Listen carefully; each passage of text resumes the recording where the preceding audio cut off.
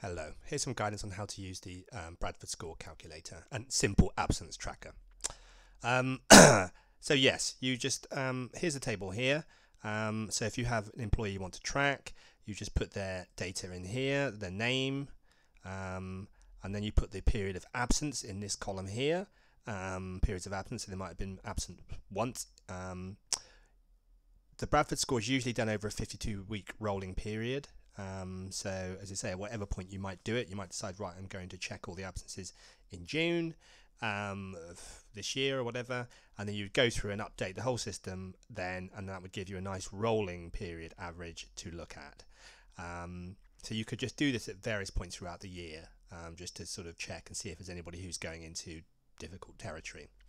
So yes, you put periods of absence, so that might be 1, then total days absence, you'll be finding that, let's say that's 2, and it would automatically calculate the Bradford score here for you.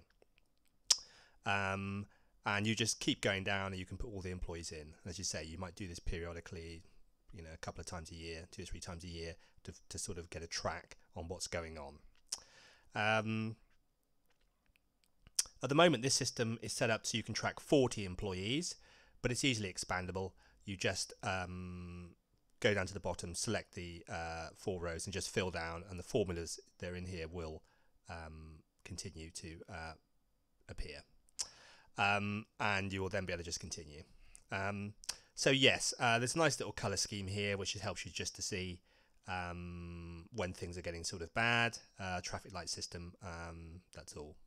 So that helps to see.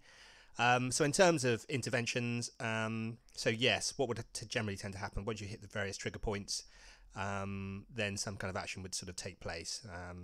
So that might include something like a return to work interview, which is where you would just really sort of interview them each time they come back from work. That helps to create a sort of, put a bit of a barrier towards sickness. That can help to reduce absence. That's been shown. Health and well-being review, you might just want to proactively look at how they're doing things. Are they overworking? Are they too stressed? All that kind of stuff. And then maybe disciplinary action may be needed if it's just getting too bad and too disruptive. So that's how you kind of use it. So that's it really. Thank you.